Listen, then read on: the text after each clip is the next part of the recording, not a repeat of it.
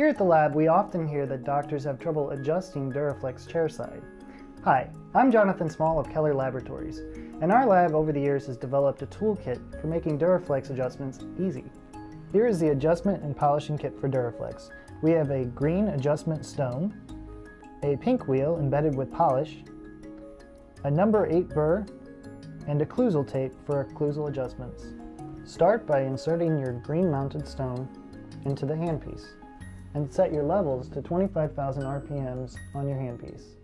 Any faster and you might melt the material. So we're going to start by adjusting the material with the green adjustment stone.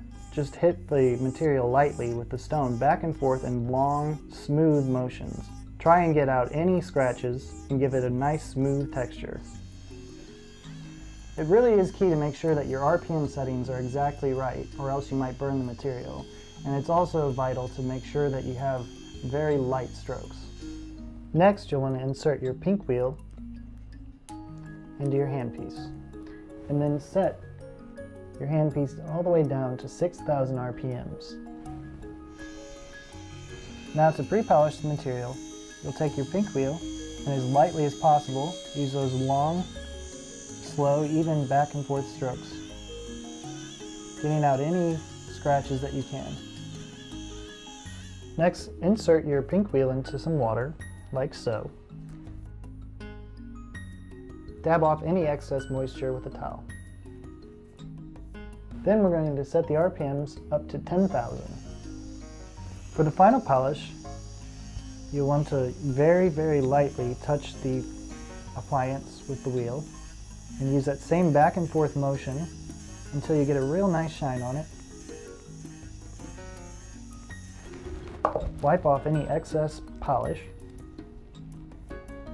and you have a luster just like the original luster that you had before the adjustment.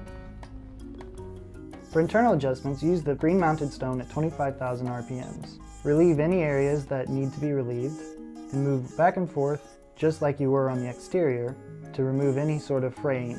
And there's no need to polish with the pink wheel on the internal areas. In order to adapt the material, insert it into hot tap water, about as hot as you can get it, for about 30 seconds to a minute.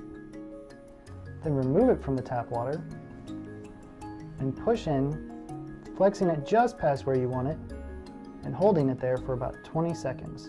And after 20 seconds, you can remove your thumb and it's right where you want it. And there you go. I hope this demonstration helped. If you have any questions, please be sure to call Keller at the number on the screen.